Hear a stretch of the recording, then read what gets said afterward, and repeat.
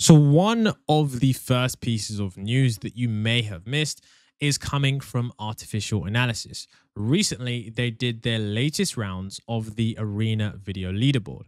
And you can see here that things have currently changed. China has topped the board with Min-Max Hello AI with an ELO of 1092 and a win rate of 67%. Genmo AI's Moki model, Moki 1, released just last week, has already taken silver and is leading the open source video generation model.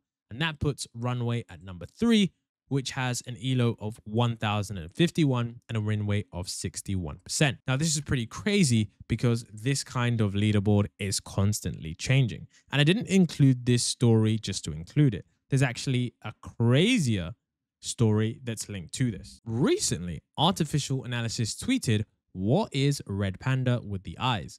And they said, "See Red Panda in the Artificial Analysis Image Arena," link in the tweet below. And you can see here that we do have the Arena leaderboard with several different AI models that are essentially image generation models. And we can see that there is a new model at the forefront taking the world by storm. This model is titled Red Panda, but the crazy thing about this is that this isn't currently any known company. Now, we aren't sure as to where this model comes from, but a wise tweet says that red pandas live in Asia and Chinese companies are crushing it with video generation. So his guess is that it's from a Chinese tech company like Baidu or Tencent. And I'd argue that that is a pretty accurate guess. When we just look back, which is why I included it first, at the first Arena leaderboard, we could see that currently in the way of actual models that you can use today for video/text to video, it's currently China that is leading the way. And if China once again has come out with a different model for text to image that currently has a substantially higher ELO than even the recently Black Forest Labs Flux 1.1 Pro with an Arena win rate of 79%, versus the other models, that's going to completely take the cake. Now, of course, I personally think that this could be an open AI model because recently, if you do remember, Sam Altman did say that whilst they aren't releasing GPT-5 in December, they do have some really cool tools that are going to be coming to all users. So a new text to image that is photorealistic could be one of those things. Now, I personally do think that this is, of course, from China. They've been able to do a variety of different things whilst the US is focused on different areas. And I think China are going to continue to stay ridiculously competitive whilst the market adjusts, because whilst the US may have kicked off the race, China are seriously working ridiculously hard to catch up and even overtake in some areas that we have even seen. I do want to state that there is also some speculation that this could be Midjourney version 7. Some rumors have stated that this version could come out recently, but I'm not entirely sure. It will be surprising to see whatever model this is. I haven't actually personally tested this, but to see image generation getting even better than it is already, I genuinely didn't think you could get that much better than Flux 1.1 Pro. It will be interesting to see what model this is. Guys who have an iPhone, Apple dropped iOS 18.1 that actually does have Apple Intelligence. Now, I did say that this was going to be coming in the next week, and of course, here we are.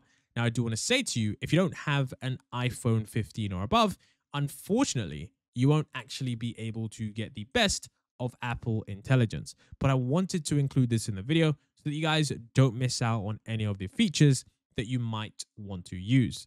If you're currently on your iPhone right now, it'd be wise to update to the latest version of the software so that you can access the latest and greatest AI features. Let me know how it is down in the comment section below. I don't actually have an iPhone, so I'd love to know what you guys are experiencing with this kind of model. As far as I know, there are some gimmicky features, but overall, I think this is widely useful. Now, we also had Elon Musk in an interview talk about AI. It's always refreshing to hear Elon Musk give his opinions and his statements on AI. And he said that AI is improving at the rate of at least 10x per year and will be able to do, anything a human can do in a year or two. and equal to the intelligence of all humans combined 3 years after that. Now, I do want to preface this by stating that Elon Musk does have not the best track record when it comes to certain predictions, but other predictions, I would say, are definitely accurate. And what I'm talking about is the fact that when we look at a few delays in the past, such as things like the Tesla Roadster, and of course, things like AI being able to perform autonomous driving, there have been a few significant delays. But I do think that when we take the wider community into account, we can say that AI is certainly developing more rapidly than we have thought. It was only 2 years ago that we had GPT 3.5. And honestly, I've been using O1 a little bit more, and I'm starting to understand why this thing is a big deal. Last in March at the Abundance Summit, your prediction was that AI was increasing at a rate as fast as 100 times per year, and that by 2029 or 2030, we might see AI as capable as 8 billion humans. Are you still seeing that pace? Yeah, I mean, it's difficult. It's a difficult thing to quantify exactly, but I certainly feel comfortable saying that it's getting 10 times better per year, which is, let's say it's, 4 years from now, that would mean 10,000 times better. So maybe 100,000. Yeah. And I think it will be able to do anything that any human can do. Possibly within the next year or two. And then it's how much longer than that does it take to be able to do what all humans can do combined? I think not long, probably only, I don't know, 3 years from that point. So it like 2029-ish, 28, something like that. The 2029, according to Ray Kurzweil, is actually a conservative date. In a recent interview with Peter Diamandis, he actually said that 2029 is pretty reasonable, all things considered, which means that we could get this around 1 to 2 years earlier. And there were even predictions from Anthropic CEO that actually stated that we could get powerful AI as early as 2026, which means that, look, 25 is just around the corner, and 26, okay, 2026 would be just after that. And imagine AGI or advanced AI arriving at that rate. That would be just absolutely incredible, from GPT 3.5 to advanced AI in a short space of 3 to 4 years. Now, Ray Kurzweil also states here that we will soon be able to back up our brains to ensure our consciousness survives in the event of accidents. And if you can hold on, and I'm not sure I entirely agree with this, that if you can hold on, and of course, I'm probably a complete moron compared to someone as innovative as Ray Kurzweil, but he says that if you can hold on for another 5 to 10 years, it's going to be very hard to imagine how you could die. I should be able to back up our brain, back up our heart, and it's going to be very hard to imagine how you could die. And people don't really want to die. You ask people, well, do you want to live to 120? And people are negative about that because they think of people that they've met. They haven't actually met anybody 120, but they've met 95, 100-year-olds. They don't want to be like that, but we won't be like that. And people say, well, I don't want to live past 95. But when they get to be 95, and if they're sound mind and body, and they say, do you want to die tomorrow? The answer is no, unless they're in horrible pain. Yeah. And obviously we want to avoid that as well. We got all these different organs. If one of them doesn't function quite correctly, and it's not your choice, you could die.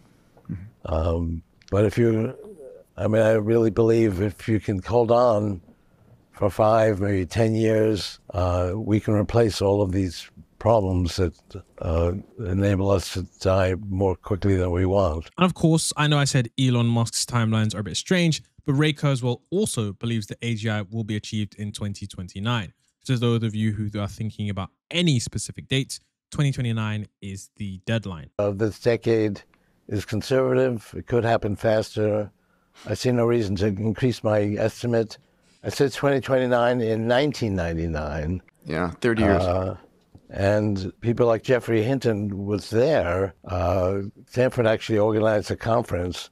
Several hundred people came, and the consensus was 80% thought it would be 100 years, including Jeffrey Hinton. And he's saying that he was wrong. It's actually more like 30 years, like what Kurzweil was saying in 1999. But no one was saying 30 years at that time. I think saying by the end of this decade is conservative. It could happen faster. Now, if you want to talk more Elon Musk, he's actually in talks to raise funding for X.AI, valuing it at $40 billion. That's actually pretty incredible, considering that Anthropic is also nearing this level. I mean, this valuation would make some people believe that AI is currently in a bubble, but I don't think so. I think that this is a testament to Elon Musk's brand. I think this $40 billion valuation, if it is true, means that Elon Musk has an incredible brand, an incredible track record, and people are banking on his ability to perform in the future. After all, he did help create OpenAI in the first place. You can see it says he's in talks with investors for a funding round that would value it around $40 billion, according to people familiar with the matter, escalating the tech industry's race to build advanced generative AI technology. And the startup was last valued at around $24 billion just a few months ago, when it raised $6 billion in the spring. And it hopes to raise several billion dollars in the new funding round, one of the knowledgeable people said. And the cash raised would be added to the $40 billion valuations. Now, of course, this is just valuations. It's just on how much of the company you're giving away for a portion of a certain value, okay? Now, the crazy thing about this, of course, is that he says, if you're training a frontier model, you need a massive amount of compute. And that is really true, because we actually just saw the most insane video giving us an inside tour around X.AI's largest supercomputer. Right now, they have the largest, guys, largest supercomputer on the world. Bigger than OpenAI, bigger than, I think, a lot of other companies. And this was something that was built relatively quickly.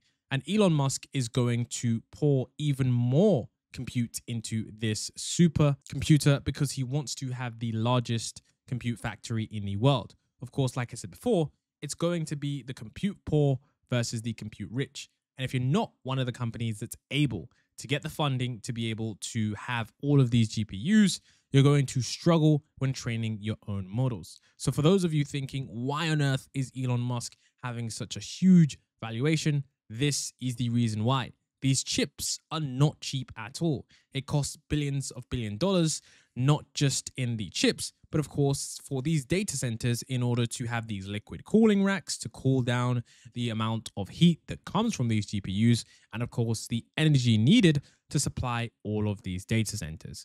It's pretty incredible, but it's something that of course is a big player's game. Now, X.AI and Elon Musk are the only companies that are quite likely to release their own models and train more frontier models. It says that Meta is likely to release Llama 4 early next year, pushing towards autonomous machine intelligence. It says that the big question is, can Meta bring Llama's reasoning closer to the likes of GPT-4o and o1?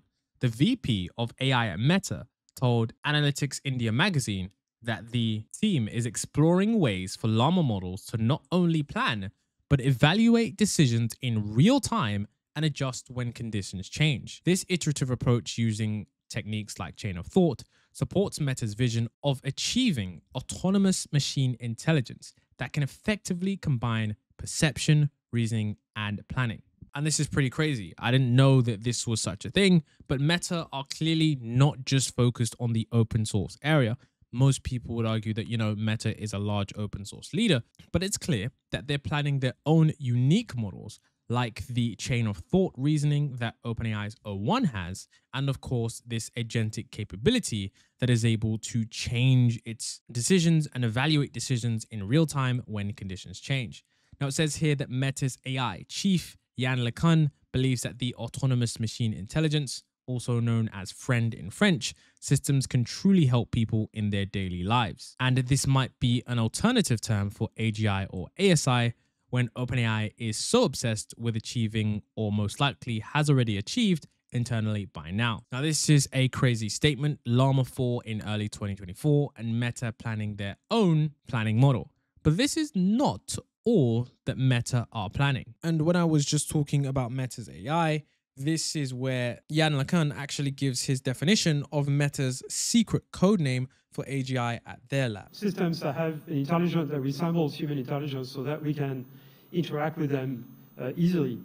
And that means we need machines that understand the world, understand how the world works, can remember things, and can reason and plan.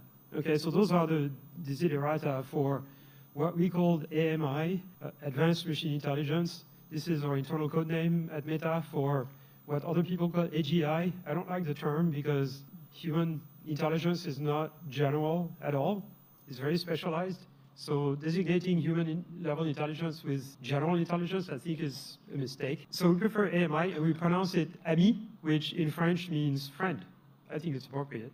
So systems that understand how the world works, basically construct mental models of the world that allow them to understand the world, but also plan and reason. Systems that have persistent memory, systems that can plan action sequences so as to fulfill an objective, systems that can reason, invent new solutions to unseen problems, one shot without having to be trained, and systems that are controllable and safe. Meta are actually developing their own AI search engine to lessen the reliance on Google and Microsoft. As Meta Platforms tries to keep up with OpenAI on developing AI, the Facebook owner is working on a search engine that crawls the web to provide conversational answers about current events to people using its Meta AI chatbot.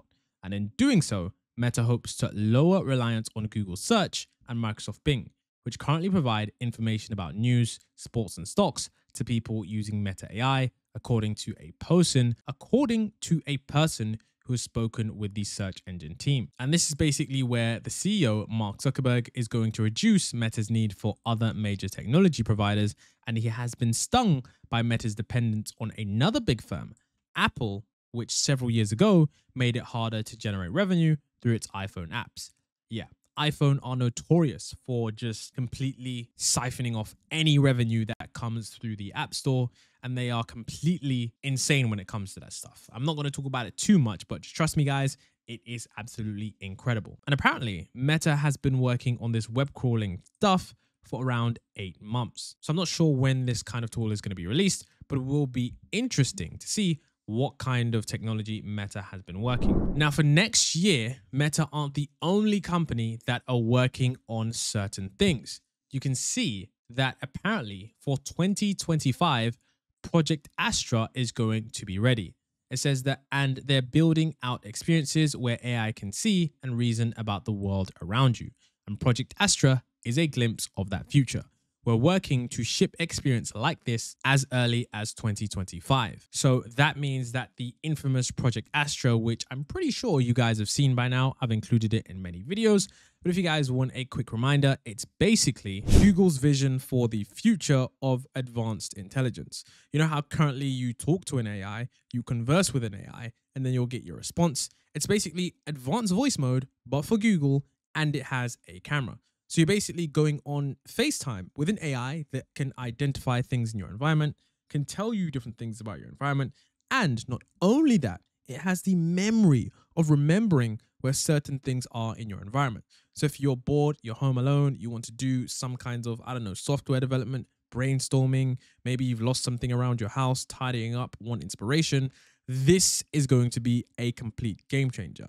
I think that this kind of technology is going to be absolutely incredible. My only question for Google is that OpenAI has something remarkably similar. So are you going to be able to get this technology out before OpenAI can bring theirs to market? One of the things that are imperative in the AI space is, of course, speed. So it will be interesting to see how quickly Google managed to deploy this. And interestingly enough, it was reported that more than a quarter of all new code at Google is generated by AI and then reviewed and accepted by engineers. And this helps our engineers do more and move faster. So for that slow iterative feedback loop to where models are going to be helping improve the future iteration of cycles, I guess that has already been happening. We also got this research paper that is going to help any of you guys that are into prompt engineering. And it says a theoretical understanding of chain of thought coherent reasoning, and error-aware demonstration. Basically, with standard chain of thought, which is on the left-hand side, what we currently do is we currently essentially have a prompt and we say, okay, do this step by step, use this reasoning process. But what we don't do is we don't show the models where they could make a mistake and the kinds of mistakes that they probably are going to make. So you can see right here that this is the standard chain of thought prompting and the kinds of mistakes that we do make. And then you can see that the chain of thought with correct and incorrect paths actually results in higher performance. This is where you show the AI not only what to do, but in this one, you're showing the AI what not to do. And this enhances the capabilities of large language models because it shows them the incorrect reasoning steps, meaning that they're less likely to do this and you're going to get better results. So if I were you and you're struggling with a certain task, try including something that shows the AI model, hey, don't do this. This is the wrong solution based on these reasoning steps. And you might just find that AI is able to complete your task successfully. I know prompt engineering seems like such a fad, but trust me, guys, there have been so many times that I've been working on a problem and I've thought, okay, let me try and prompt it this way. And I'm like, wow, the model isn't just dumb. It just doesn't understand the question in the way that I've managed to prompt it. And when you finally realize and get the output that you're looking for, it's like picking a lock and you've figured out the secret combination to the safe, because now you can use that in many other scenarios. Now, I've spoken about this before, but how much would you value artificial superintelligence at? And the SoftBank CEO Masayoshi Son says that artificial superintelligence that is 10,000 times smarter than humans will arrive by 2035. Not saying that that is impossible, but that is a crazy date when we think about the sheer capabilities. My definition is same level as a human brain. That's AGI, artificial general intelligence. But people have a different point of view definition of artificial superintelligence. How super? 10 times super or 100 times super? My definition of ASI is 10,000 times super, smarter than human brain. That's my definition of ASI, and that's coming in 2035, 10 years from today, 10,000 times smarter. That's my... Now I want to bring you guys back in time real quick. Do you remember that Sam Altman previously said that he wants $7 trillion to build AI chips? Well, this valuation is kind of looking a little bit small after what the CEO of SoftBank just said. He said that artificial superintelligence will require 400 gigawatts of AI data centers, 200 million chips, and $9 trillion of capital. I'm sorry, but that is absolutely insane. And I remember people were laughing Sam Altman out the door, basically, when he announced this. But it's clear that as you start to look forward in time, that this prediction / requirement of investment wasn't as ridiculous as it sounded. Investment required to take, okay, 10,000 smarter than mankind. How many gigawatts? We were talking about gigawatts just before me. Yeah. I have predicted it would take 400 gigawatts of AI data centers power. That's bigger than total US electricity, and it will require 200 million chip, okay? The cumulative capex, $9 trillion. $9 trillion. How do you recoup? It's too much investment for many people's view. I say it's still very reasonable capex. $9 trillion is not too big, maybe too small. Now, in terms of robotics for this week, we had the Clone Robotics startup announce their musculoskeletal torso, which actually gives us an insight as to what the future of really advanced humanoids are going to look like. This is something that seems I'm honestly speechless because I don't even have the words to describe what I'm currently looking at. But it is something that shows us that if we are going to develop robots that look like this, then the Terminator scenario might not be as far off as we do think. I think this kind of research is kind of innovative because I don't really see many other companies pursuing this kind of humanoid or even a torso when it comes to robotics. But I think it is fascinating for the ecosystem because it shows us different perspectives on the same final output. So if you guys enjoyed the video, I will see you in the next one.